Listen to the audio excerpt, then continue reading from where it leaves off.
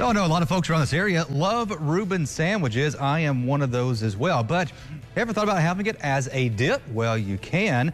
And the flavor, it's all there for you, just kind of minus the rye bread. If that's the bread you use, that's the bread you should use for that, right?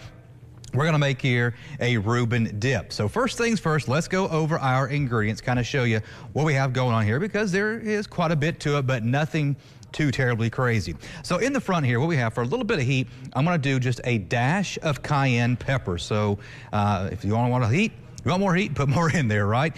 And so as you know, a Reuben has a sauce with it. It's kind of a Thousand Island sauce. Well, Thousand Island, a quick recipe that you can do at home, is mayonnaise and ketchup. Well, there's my ketchup right there. Not using mayonnaise, though. I'm actually going to go with sour cream. Greek yogurt would work well with this if you want to go that route. And then over here, a little bit more flavor is going to be your Dijon mustard. Won't tilt this too much because it's a liquid. That is Worcestershire in there.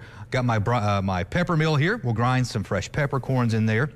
Of course, with the Reuben, you have sauerkraut. Now, when you do your sauerkraut, take it out of your jar, or if you get it in the can, that's fine too, but make sure it's well drained. Maybe even take a paper towel and dab it dry. And of course, you have meat on a Reuben sandwich, so you can go pastrami if you'd like. Sometimes it's hard to find depending where you shop, so I went with corned beef hash, which is in your deli section, by the way. Have them slice it fresh for you there in the deli, and then you just take it and cut it into small little bites like you see there. And then we have some sweet relish that's going to go on this. So the first thing you're going to do is take your cream cheese. Now I'm making a smaller version of this because my container, which by the way is in my bag, Whitney, if I can get that container from you. Although that's okay, I don't need it. We're fine.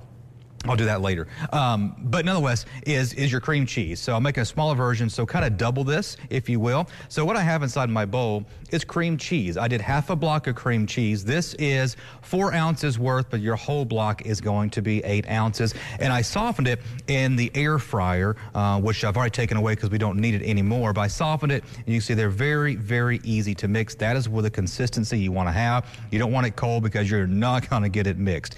Next thing is all you start doing is adding in all your other ingredients. So here's a sauerkraut.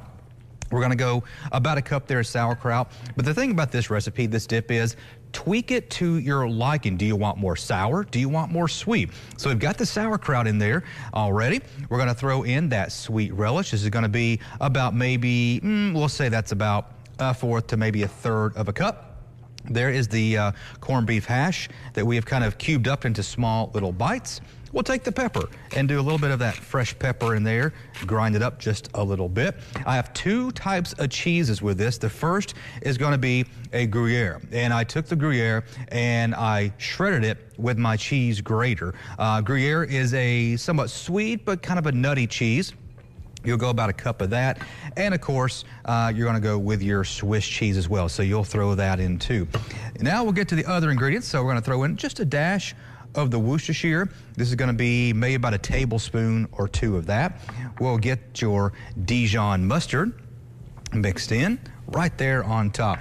And of course, the big base for all this is gonna be that sour cream that you're gonna go with. Oh, by the way, if you want to, this is roughly maybe about a cup of sour cream. If you want to do half a cup of sour cream, half a cup of mayonnaise, that would work as well. But I know Ron, not a mayonnaise fan. So no mayonnaise in there for Ron. To kind of make that Thousand Island sort of dressing, you're going to need a little bit of your ketchup in there. And then, of course, that heat is going to be your cayenne pepper. That's all you have to do. Now you just take it in here with your spatula and you mix it up in your bowl. And now, since you have a lot of ingredients in here, keep in mind, this actually could take a little bit, so take some time with this. Make sure everything is thoroughly mixed. You'll notice we got a good, not a very good blend of colors right now.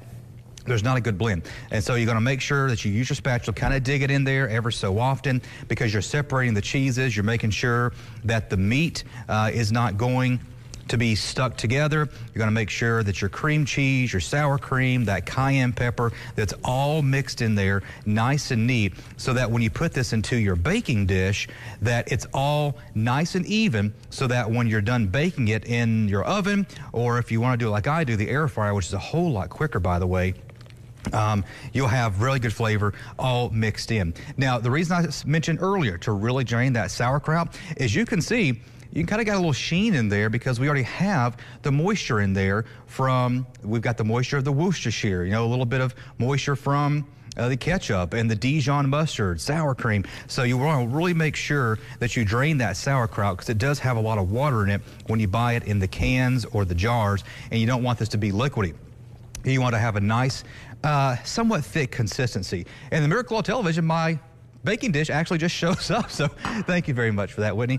And so as you can see, this actually makes a lot. This is half the recipe and it makes a lot. So my baking dish is not going to hold it all. But what you're going to do is just scoop it up into your bowl or your baking dish that you have here.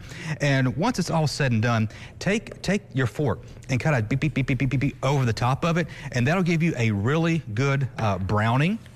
With the dish, you put it inside the oven or the air fryer if you like. Let yourself get some brown on top, and there you go right there. Look at that. That is a Reuben dip, a little bit of browning on top, browning of the cheese, a little browning there of the corned beef there, and of course, a nice warm dip there in the bottom, and you serve it right there with a nice sturdy chip. Give yourself a pita chip. So Ron tries it out coming up right after the break.